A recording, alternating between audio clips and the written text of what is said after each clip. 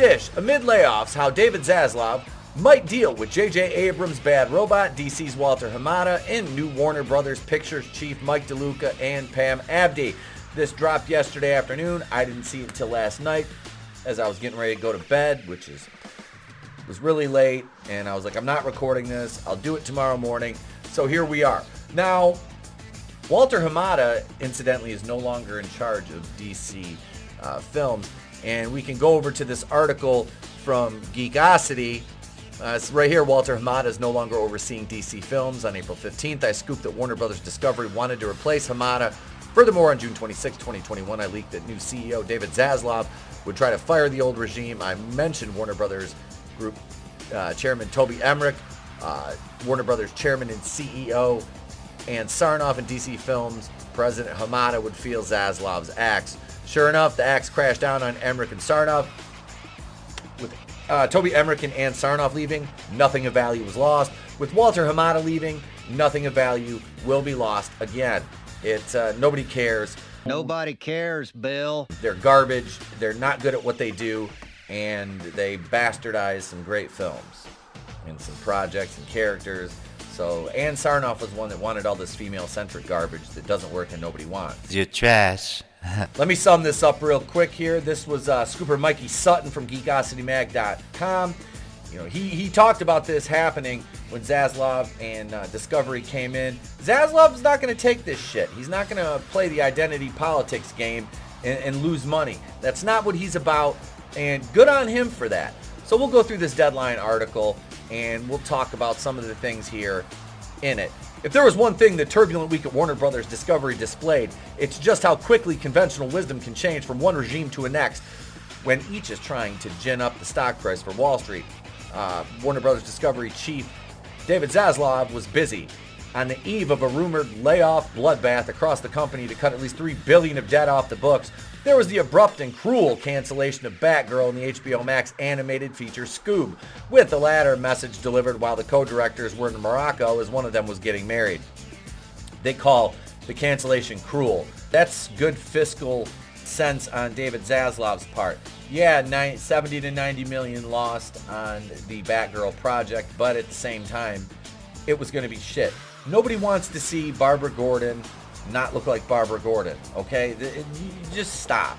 Just stop. Please, just stop. I've covered this in every video. Please stop. It's ridiculous. This race swapping, you know, redhead characters, the ginger side thing, and then the people, oh, it's not, every time you have a redhead character, look at, oh, hey, is there a new Little Mermaid that happens to be black? Yeah, what color was Little Mermaid's hair before? Ariel, she was red. Right, her hair was red. Now she's a black girl. Because we have to retell these stories through a modern lens so people with no imagination can see exactly themselves in the characters, because this, before 2016, nobody ever could identify with a character that didn't look exactly like them. How creatively bankrupt and fucking stupid are these people? I'll answer for you. Very.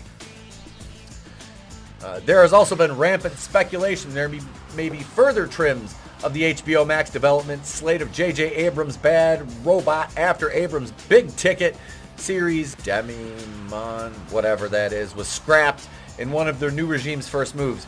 Good. It's clear that current DC Films head Walter Hamada is hanging on by a spider web. Sorry, wrong superhero franchise. That was a weak pun. As Zaslav enlisted former Disney chief Alan Horn to try and find a Kevin Feige to replicate the success the Marvel Superhero Factory had at that studio. Well, the beginning of that success was not due to Kevin Feige, it was due to Jon Favreau, and Kevin Feige came in and turned it into what it is now. Which, for a while, he had us fleeced. He did. Feige had us fleeced.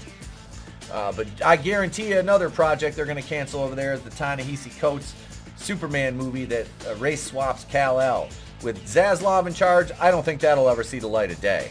All of this is evidence just how serious Zaslav is in turning things around. Wall Street was less than impressed, with the stock price dropping 16% after Zaz delivered a weak short-term forecast and promised to get under the hood and overhaul.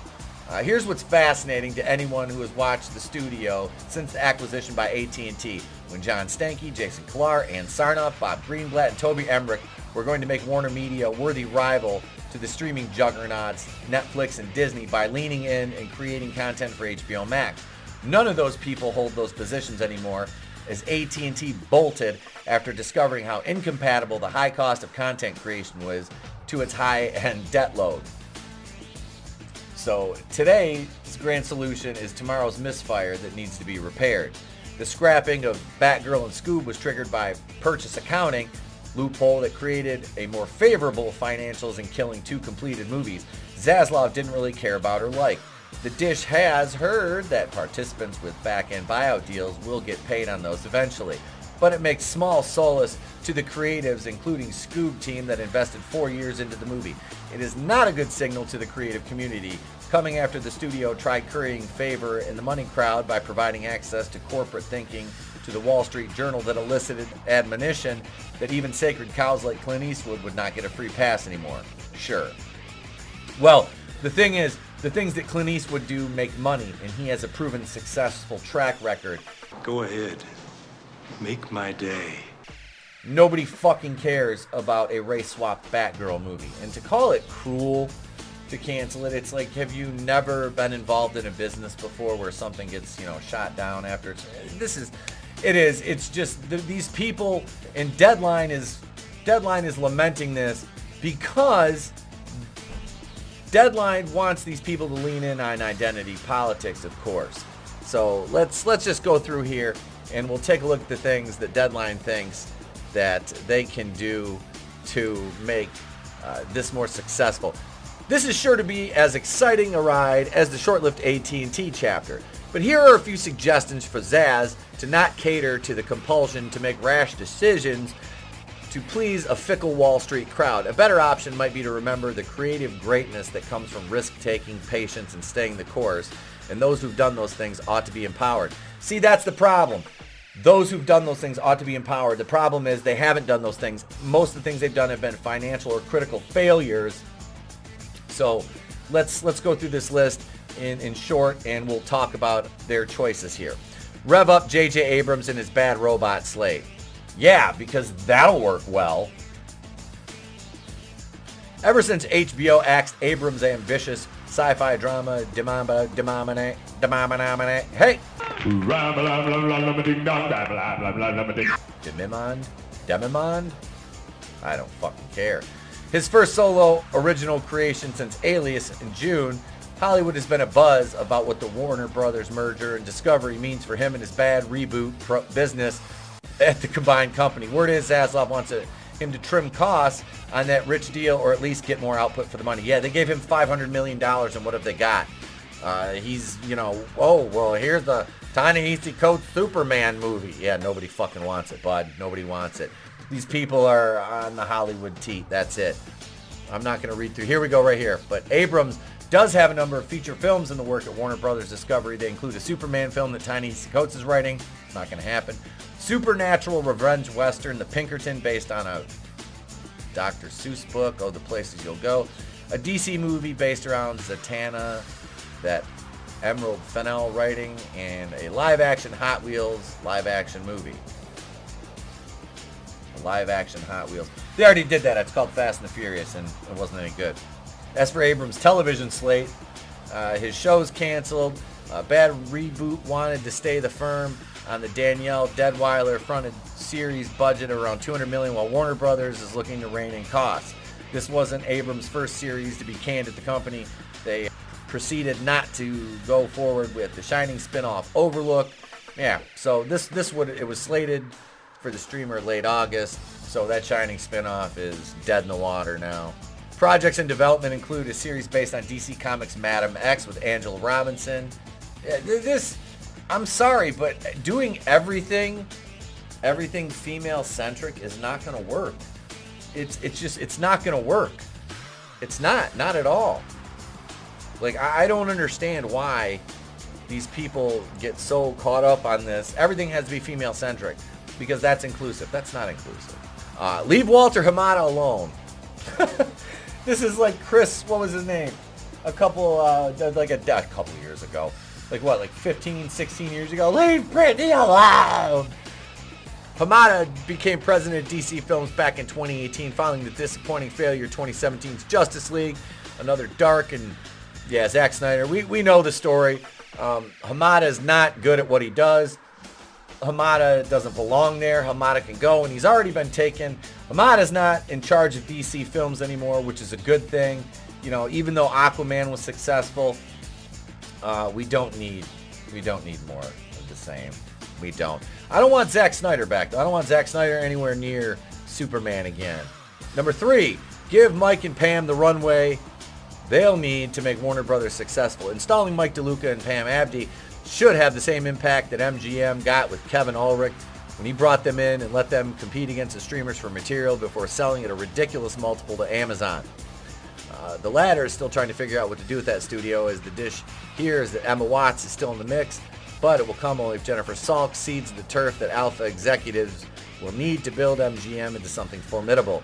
Now that Zaz has DeLuca and Abdy, their success will be based upon patience. What would Zaz's reaction have been if they made the Paul Thomas Anderson directed Licorice Pizza, an art house film about life in the Valley that got 3 Oscars, including the Best Picture, but only grossed $33 million worldwide?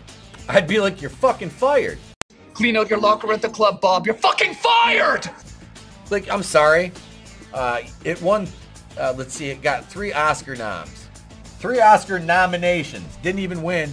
And by the way, most of those films that are made just for the Oscars are terribly boring. I don't watch them. I know what you're thinking. Oh, you're just watch these empty, hollow superhero movies. No, I don't. But films that are made specifically for Oscar voters are pretentious, huffing your own fucking fart garbage. But it only made $33 million worldwide. That's a failure. That's a failure. What, how much was your budget? You failed! I mean, honestly, if Warner Brothers wants to be successful, you cut that $500 million deal that J.J. Abrams has down, you trim the fat, and you just say, this is what it is. Or we'll just give them a payout of, you know, a quarter of that and say, here you go, make them walk. Of course, they get caught up in court. There's got to be a loophole somewhere. J.J. Abrams doesn't create anything. He's a murderer of franchises and has the track record to prove it. But that's it. That's all I got on the Discovery Warner front for you folks. What do you think of all this? Do you think it's a good thing Walter Hamada is no longer in charge? I don't really know much about DeLuca and Abdy. I know J.J. Abrams is garbage and Zaslav is based, and he's coming in with the big-ass broom and sweeping the trash out, taking it out. That's it, folks. I'm Teppel Cooing to the place to be reviews. I'm done here with all the yous. If I don't see you, have a great day. A pleasant tomorrow. I'll catch you on the next one. The following announcement has been paid for by the New World Order.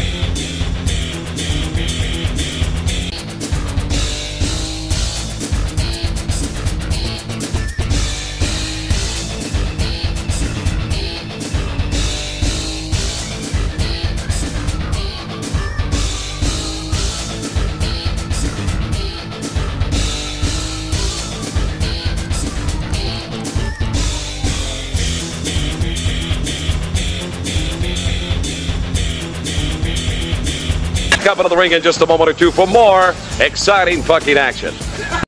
Get your own. Take that, you bitch! No! What the hell? How'd you like that? Hey, joke's on you. I have hepatitis.